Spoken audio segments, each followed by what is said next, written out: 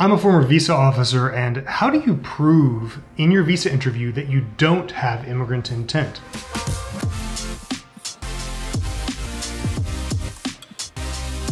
Now, this is a very interesting question because how do you prove something that doesn't exist, right? It's actually very difficult. You can't prove that you don't have this intention. That intention only exists within your own mind. So how do you prove it? Well, what you can do is you can show that you do have the intent to do something else.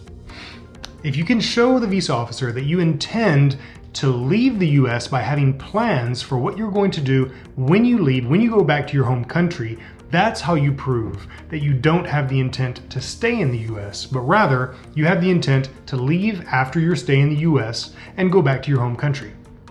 This applies to visa types like the tourist visa, B1, B2, or the F1 visa for students, or the J1 for cultural exchanges. Any visa that has the 214B requirement, this is going to be the way that you prove that you do not have that immigrant intent, okay? Now that 214B requirement, that's the form that you'll get. If you get your visa refused, you'll see that they quote this regulation from the Foreign Affairs Manual that says that you've been refused 214B. What does that mean? That you have not been able to demonstrate ties to your home country. Now, what are ties to your home country?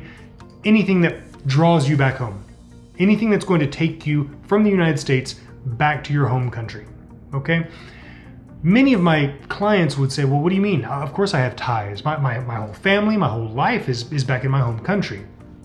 Obviously for you, for me, this is quite obvious. But for the visa officer, they're facing hundreds of applicants per day.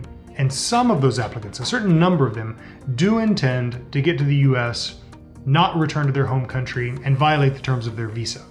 So you're facing someone who's very suspicious, who's not going to just give you the benefit of the doubt and assume that you're going to return home. They're assuming that you might be one of these fraudulent applicants who's lying to them, who doesn't intend to go back to your home country. So know what your plan is, know how you're going to talk about your plan, know what details of your plan are actually going to convince the visa officer that it's real, that it's legit, and it's going to take you back home. A plan like that is going to be a detailed plan. It's not going to be a plan where you just say, oh, I plan to go home and improve my country's economy. This is great.